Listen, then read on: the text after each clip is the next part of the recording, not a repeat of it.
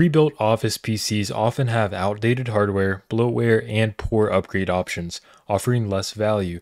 This approximately $455 build uses current components, avoids bloatware, and is designed for easy upgrades, delivering better performance and value for office use. I will link to every part mentioned in this video in the description, but I can't promise that the prices will be exactly the same as they do often change. Starting with the CPU, we have the AMD Ryzen 3 4100.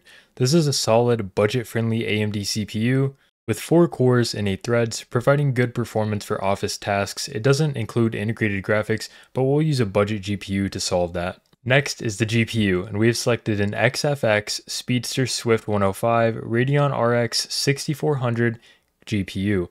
This is an affordable and reliable entry-level GPU that outperforms integrated graphics for everyday tasks, even light gaming and multimedia use. It's an excellent choice for users looking to meet Windows 11's DirectX 12 requirements or upgrade from an integrated solution without breaking the bank. For the motherboard, we have the Asus Prime B550M-A Wi-Fi 2 motherboard. This supports Ryzen 3000, 4000, and 5000 series processors with the B550 chipset, offering PCIe 4.0, Wi-Fi 6, and other advanced features. For the memory, we have Team Group T-Force Vulcan Z 16GB 2x8 kit of DDR4 3200 MHz RAM.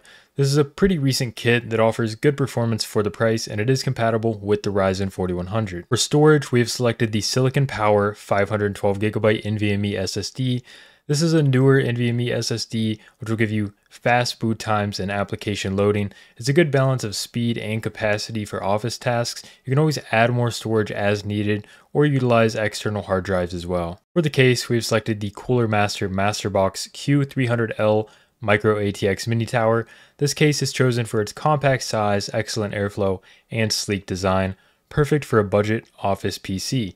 It accommodates micro ATX components, offers easy assembly, and provides versatile storage solutions. And finally, for the power supply, we have the Thermaltake Smart BX 500W 80 plus bronze power supply. This power supply will give you more wattage than you really need for this build, but that is nice because it is going to allow you to make future upgrades if you do decide to do so. This PC build is geared towards users who need a reliable machine for everyday office tasks where high performance is not a priority, but efficiency, reliability, and cost effectiveness are crucial.